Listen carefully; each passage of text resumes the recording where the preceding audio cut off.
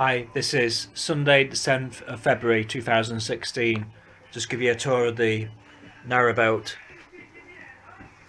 As you can see down there, there's two frames, both for the inside door for the narrowboat. And what I've been doing today, because it's been raining outside, is just been putting a 90mm, you can't see it here, but 90mm pipe in for the overnight heater. There's the engine. That's where I've been working in the dark down there. So just give you a quick look on the outside.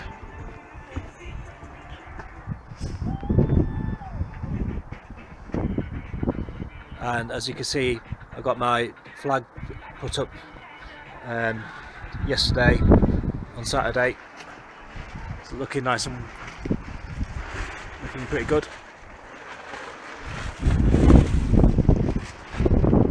It's about 4 o'clock now and its sun's going down, so it's a bit dark. So just give you a quick look up this side. And that's where my narrowboat is at the present time. Thanks for watching the video, and have a look on the next one, see how the narrowboat's progressing. Thank you.